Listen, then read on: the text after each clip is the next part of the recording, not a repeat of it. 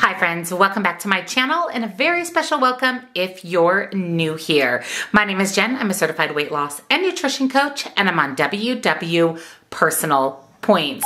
I'm really excited for today's video. I am featuring two recipes. Both of them are casseroles, both of them are family friendly, kid friendly, low in the ingredient list, and super, super delicious. A little bit of comfort food vibes in these two recipes. So if you're excited for a double recipe video, give it a big thumbs up. Subscribe if you're not, because I do upload lots and lots of new videos every week, and make sure your bell is turned on so you never miss a future upload. Check out that description box down below for nutrition coaching. I do offer personalized to you macros and calories. Highly recommend. It's how I've been able to lose over 100 pounds, and one-on-one coaching if you'd like to chat with me directly. Links, discounts to all of my favorite things, and lastly, come on over, join us on Facebook. We'd love to have you. So let's jump into these two recipes.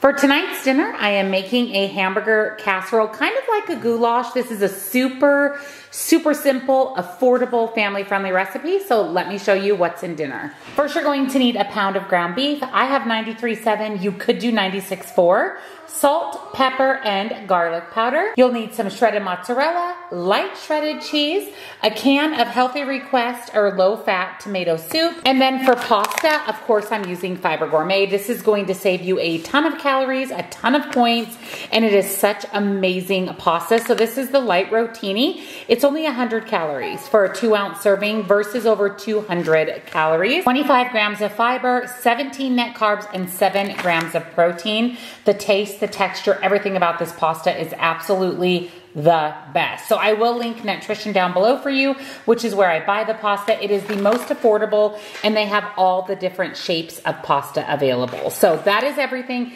in tonight's dinner. So let's get started. The first thing you're going to do is get some water coming to a boil for your pasta, and then grab out a skillet so we can add our ground beef, salt, pepper, and garlic powder.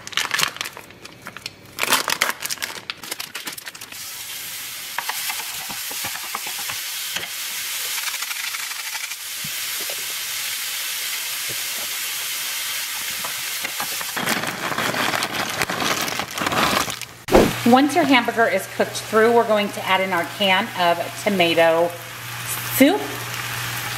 We're also going to add half of a cup of water. Give that a quick stir just to mix in the tomato soup. I have 3/4 of a cup of light shredded cheese and 3/4 of a cup of light mozzarella cheese. We're going to add about half of the cheese directly to the hamburger. And then give that another stir. We want to allow it to warm all the way through and for that cheese to melt. Once your pasta is done, go ahead and drain it and then add it directly to the rest of the mixture. Stir that up and we're ready to add it to our baking dish. Oh, and by the way, my oven is preheated to 350 degrees. Into your 9x13 baking dish sprayed with nonstick cooking spray, we're going to add all of the pasta. Spread that out nice and even into the bottom of the baking dish. And then we're going to sprinkle the rest of our shredded cheese right on top. Cover it with some foil, and it's going to go in the oven for about 20 minutes. I did want to share a tip with you guys. If you wanted to up your vegetable game in tonight's dinner, you could add some chopped up, diced up veggies into this. Your family would probably be none the wiser, and it would be a really, really good way to sprinkle in some extra veggies. But for our veggies tonight, I actually cut up the rest of the asparagus that I had in my refrigerator. I have some avocado oil here. I'm just going to drizzle about a tablespoon right on top. And then I'm going to season it with the Kinder's The Blend. And I'm going to pop the asparagus in the oven with our hamburger casserole.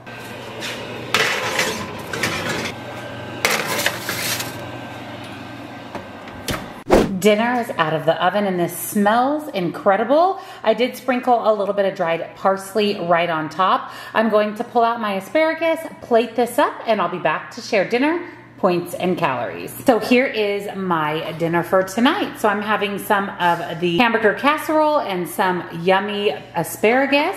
So this is dinner. Again, points, calories, serving sizes, all of the information will be here on the screen for you. For tonight's dinner, I am making a meatball casserole, and we're even sneaking in some vegetables. So let me show you what's in dinner. You're going to need minced garlic, salt, dried basil and minced onion, Parmesan cheese, marinara sauce of your choice. I count Rao's as 0 points, but you want to make sure you're using a 0 point marinara, whether you make it yourself or find one that's 0 points for you.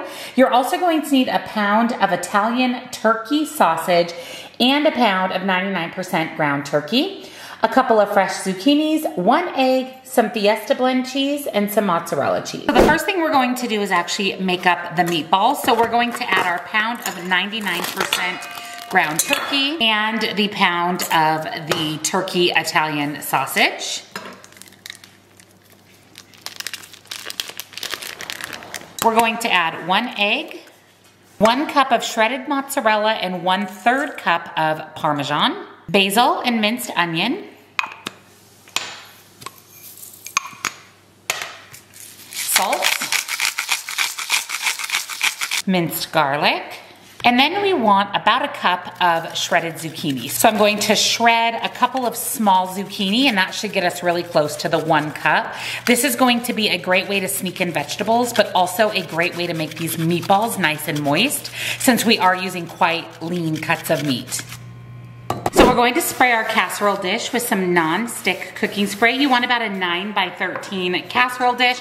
I know I'm going to get some questions on this super cute dish. I got this at Home Goods for like $8. I thought that was an amazing, amazing deal. And then I have my meatball mixture here. So we're going to go ahead and dig in with our hands. This is the not fun part of making meatballs. Mix everything together really well. And then we want to roll out our meatballs. And we're looking for about 24 meatballs total. And we're just going to place them in the casserole dish.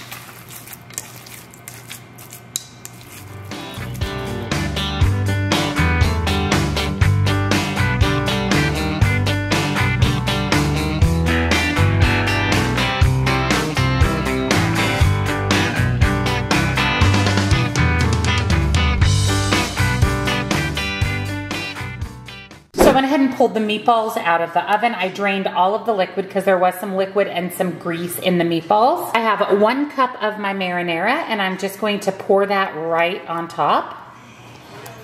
And then we're going to add about a cup of Fiesta blend, reduced fat Fiesta blend cheese right on top. We're going back into the 400-degree oven for about 10 to 15 minutes. The last 5 minutes or so, you can go ahead and pop on the broil if you want to crisp up and brown the cheese.